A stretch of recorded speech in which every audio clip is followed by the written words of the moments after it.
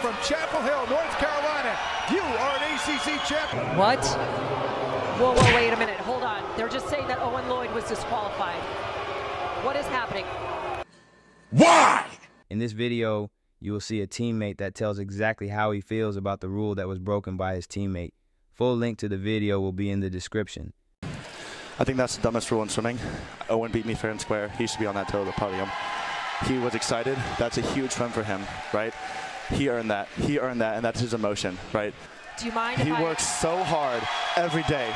He is going to be on that #1 trophy. I am not going to stand up there. Ross, do you mind if I ask you what rule did he break? We haven't even heard of up here. You have to stay in your own lane. You're not allowed to jump or cross over the lane line into someone's lane. And in this celebration, which he earned, he came over to my lane. Oh my God. No, he earned that fair and square. He will be getting that medal.